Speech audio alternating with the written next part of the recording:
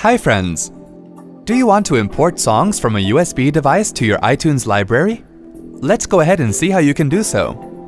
Click on the Go menu and then click on Applications. On the Applications window, double-click on iTunes icon to open it. Insert the USB device into your Mac and it will display the USB device icon on your desktop. Click on the File menu and then click on Add to Library.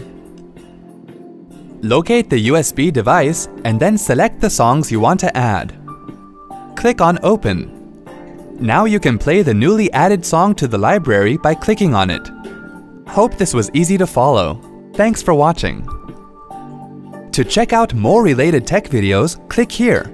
If you have any query or want to share something with us, click here. To get iYogi tech support, dial toll-free numbers. To stay empowered technically, subscribe to our channel.